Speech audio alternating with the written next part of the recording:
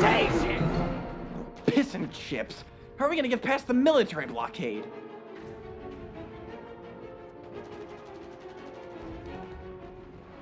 Disguises. Big Tony, the White House has the most advanced security on the face of the planet. I fail to see how dressing up as trash bags is gonna help us. That's the stupidest idea I've ever heard. Gentlemen, we must keep our eyes peeled at all times. Death could be anywhere, and there's no doubt he may attempt to take the White House, killing everyone inside. Death is armed and dangerous. Excuse me, There won't be sir, time to ask questions when I am finished, Corporal. As I was saying,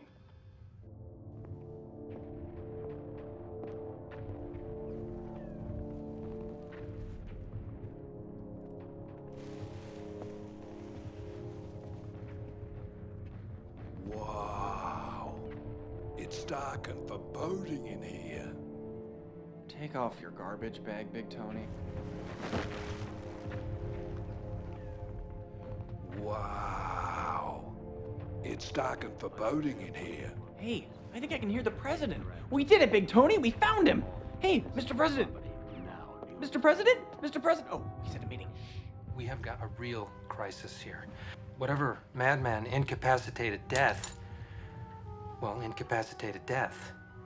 It's mass hysteria. People are shooting each other in the streets for fun. Lawns are becoming overgrown and distracting. Something must be done before the population spirals completely out of control. Sir, truthfully, I don't think that you are in a state to deal with this crisis. Now, I must insist that you hand over control of the presidency so that I can give Death a full pardon and release him immediately. You are a true leader. You know, not 2 minutes before you walked in that door, I sent out the executive order to do exactly as you said.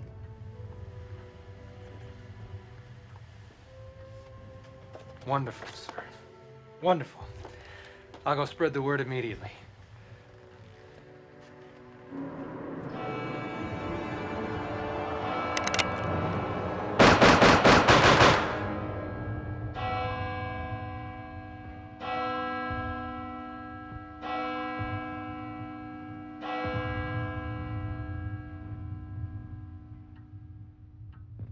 Nobody is going to release that freak of nature. Not today or any day. Mr. President, you can't kill me.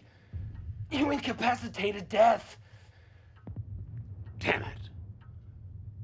Well, I guess I'll just have to incapacitate you too.